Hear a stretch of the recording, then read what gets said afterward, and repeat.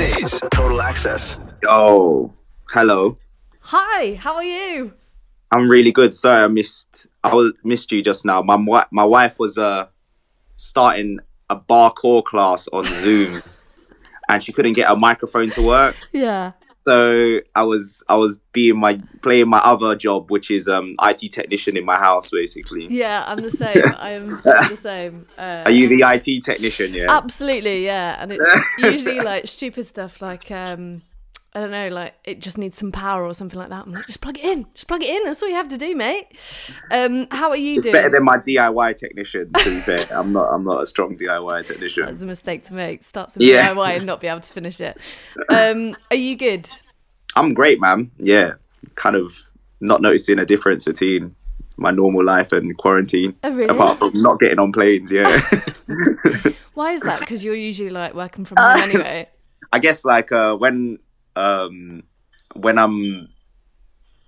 not touring, which I was kind of, apart from my tour last month, I was kind of trying to take a step back to just make music. So when I'm not doing that, I'm desperate to I avoid meetings and everything anyway. So I'm just making music and I communicate with everyone by phone and like FaceTime anyway. So I'm just so used to that. Like, I'm like, yeah, this is kind of normal to me. Hold on, I've got a delivery. Hold on. And then, hello, mate.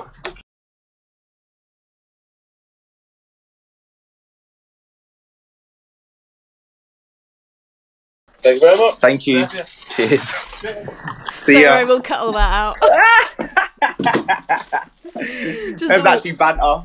Just all All the delivery men, they stand like a couple meters like back, which is kind of class, to be fair. Do you know what? Fair play to them. If they're meeting so many people all day, I was thinking about this because like people are walking around the shops way too close, and I'm like, They are. I want to get a broom, just like Well, hold it between us.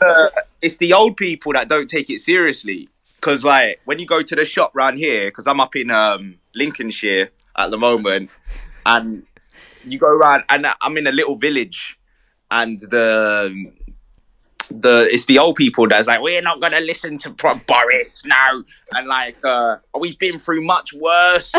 Like they're just like going to the spa shop and just like having a chin wag like right there. Do you know what I mean? And It's not on, Margaret. It's not on. yeah, it's not on. It's not on, Nancy. Yeah. So so your wife's with you. Yeah. Is your like rest of your family? What's going on? So we've got a free house, mate. Okay. Her house. This is her parents' house, and they've all gone. They live in Thailand. Nice. So we're here. It's just us, and then her dog. His name's Smirnoff. Oh, so cute. He's cool. He's knocking on a bit now. He's 12 years old, but he's still all right. You're right, aren't you? Yeah. Is that why he's not bothered at all? He literally is not interested. And he's like, he just howls. He likes to sing, as huskies do. Okay, nice. That's basically my life at the moment. Are you thinking about sampling it? Like, why What, not? sampling? Do you know what? I have to. That's a good idea, actually. But he kind of gets on my nerves because he's obsessed with my wife. So like when I haven't got over the jealousy that I have with this dog, like,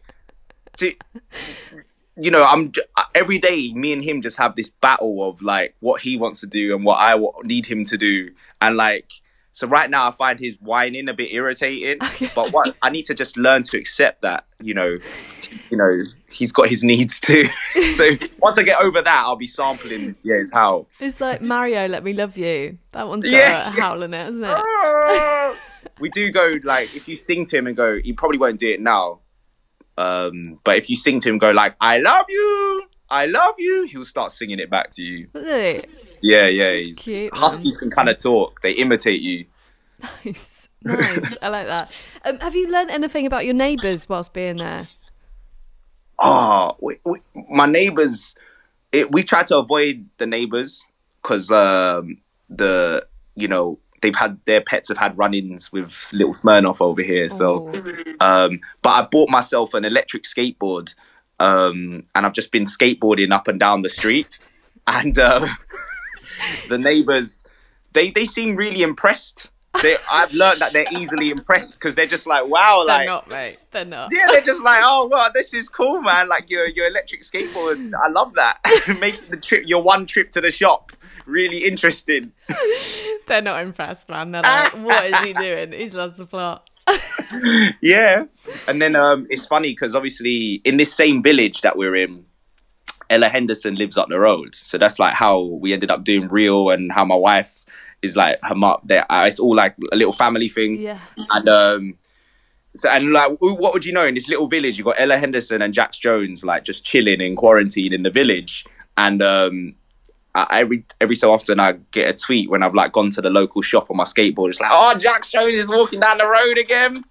So yeah, they're nosy and they're easily impressed. Yeah, yeah, that's the takeaway from that, I think. Yeah. Have you got any supplies in quarantine that you're like, oh, thank God I got that, or like must have? I tell you what, I've just been trying out different biscuits every day, and I tell you what, the new love is, yeah. Oh. I mean, like these are easily ignored because usually you'd go for like the regular digestive, or if you're feeling a little healthier, you go for the dark chocolate digestive, which is less vegetable oil in it and stuff. Yeah, right. But these are insane. Like, I'm all for my real biscuit connoisseurs. Yeah, Choco Libanese biscuits, right? Which are more chocolate than they are biscuit, and that's what makes them good. These are like, most people can smash a packet of these in 5 minutes sitting, right? But these are a game changer. Right. Like, so yeah, this is my current quarantine snack.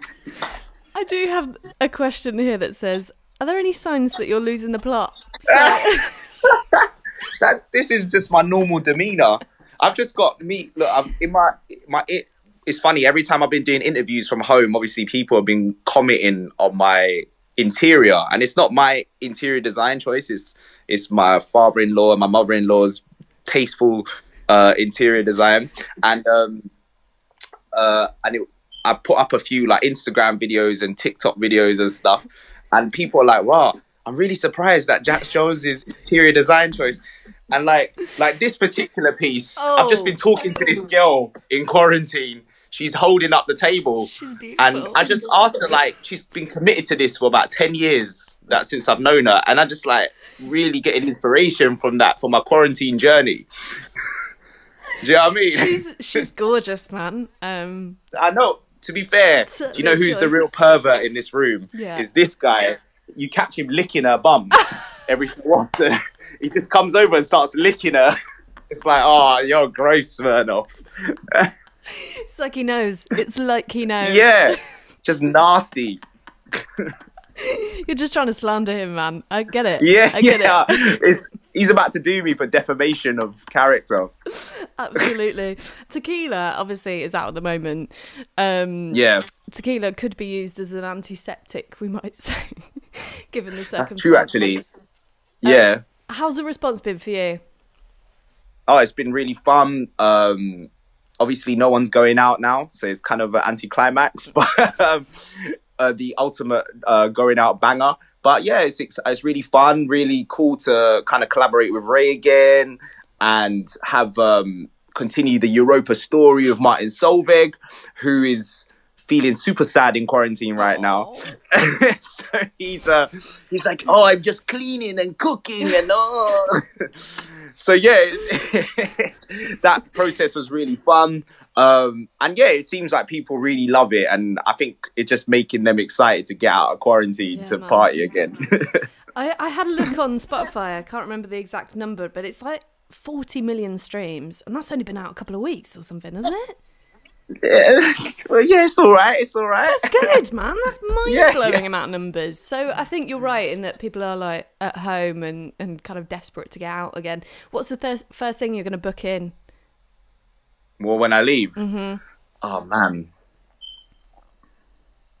I was going to say a haircut, but I've been starting doing my own hair, which is like kind of like been a fun exercise. Yeah. I just want to go and organize the best party, like, because we did just before like the full lockdown happened, I managed to squeeze in my headline show at Brixton Academy. Nice. And like the energy, there are times when you have kind of a mass emotion, the same emotion in a room. And like, I've noticed it during the World Cup, or if everyone's like celebrating a birthday, or, you know, as like right now where everyone's experiencing the same thing, like all around the world. And that's kind of electric at the same time. So like at Brixton, where we all knew we were going to get shut down soon, and we got this thing and everyone took a risk to come to this gig, the atmosphere was crazy. So I would love to relive that feeling again, like when we're all out of quarantine and we just put on a party for like, I don't know, 3,000 people or whatever, and everyone's just energized, like from just being trapped in the house. I don't know, that first party, I just would love to. I don't care. I'll just put together the craziest lineup, just get everyone to come, and we just have the greatest time, play Tequila 20 times. I don't know, like we just kind of go for it. Do you know what I mean? Yeah. I'd love to do that when we get out, man. It's going to be big. It's going to be so big. And it's that feeling of relief and like overwhelming emotion. Like I think about it, I'm like, I'm gonna cry probably when I see people for the first time in like months. So just like harnessing that energy and putting that into a live gig environment, that's gonna be mad for you. Do you want it to be in the UK? Yeah, of course, man. That's my home turf, man. I think I'd love to do it in like, I don't know, the party central. When I think of party, I always think of like Manchester upwards, like basically. So I'd love to do it somewhere in the middle. So all the the Midlands people can come, and then the up north people can come, and you're kind of like in the middle. The Southerners, like, I got love for London and that, but they get everything anyway. So like, you know, Skepta will probably do something. I don't know. So like, we'll handle the middle bit. Do you know what I mean? I like that. I like that a lot. Well, mate, stay sane. Stay safe. yeah.